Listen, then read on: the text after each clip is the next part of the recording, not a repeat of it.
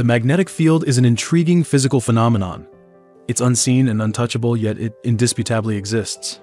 In numerous instances, the magnetic field produced by permanent magnets has significantly facilitated our lives and work.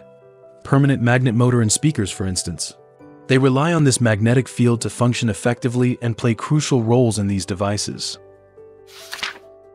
However, there are certain scenarios where the magnetic field generated by permanent magnets needs to be shielded or weakened.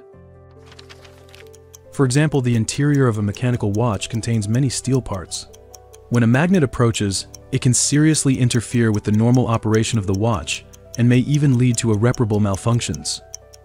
The most common situation is that when the hairspring is magnetized and the coil is close, some structures will stick together.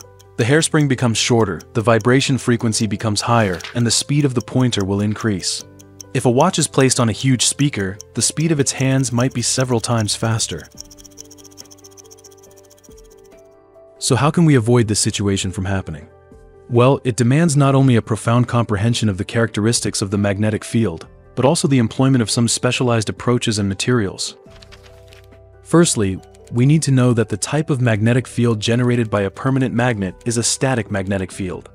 The magnetic field intensity and direction of a static magnetic field do not change over time, and it is generated by the stationary charge distribution or constant current. In contrast, there is a dynamic magnetic field, such as an alternating current electromagnetic field, which changes periodically over time. We can shield the stationary magnetic field by using ferromagnetic materials with high magnetic permeability. These materials can efficiently guide and concentrate the magnetic field lines and prevent the magnetic field from spreading. Common shielding materials include pure iron, permalloy, and silicon steel. Besides magnetic permeability, we also need to consider the magnetic saturation point of these materials. The magnetic saturation point refers to the maximum magnetic field strength that the material can withstand. If this value is exceeded, the material can no longer effectively guide. More magnetic field lines and its magnetic permeability will decrease significantly. The magnetic saturation points of different materials are different. For example, although permalloy has a higher magnetic permeability than pure iron, its magnetic saturation point is relatively low. After understanding the above knowledge, we can try to shield the magnetic field of the permanent magnet. Generally, simply placing an iron plate in the direction where the magnetic field is to be shielded can effectively shield most of the magnetic field in this direction. It can be seen from the figure that as the thickness of the iron plate increases, the shielding layer can guide more magnetic field lines through the shielding layer and finally achieve effective shielding on one side of the magnetic field. The higher the magnetic permeability of the material and the thicker the shielding layer, the better the shielding effect. According to the characteristics of different shielding materials, we can also combine them for use to achieve a better shielding effect. In the first layer of this magnetic field shielding structure, we used an iron plate. Pure iron has a quite high magnetic saturation point, which enables it to excellently absorb a large amount of magnetic field lines at this layer and avoid the entire system from reaching the saturation state prematurely. Next is the second layer. We filled it with materials of low magnetic permeability, such as plastic or rubber. Doing so, on the one hand, can enhance the stability of the overall structure. On the other hand, it can also effectively prevent the magnetic field overflowing from the saturated iron plate from being directly transferred to the outermost shielding material. Not only that, this layer can also attenuate the magnetic field strength to a certain extent, further improving the shielding effect. The third layer is permalloy.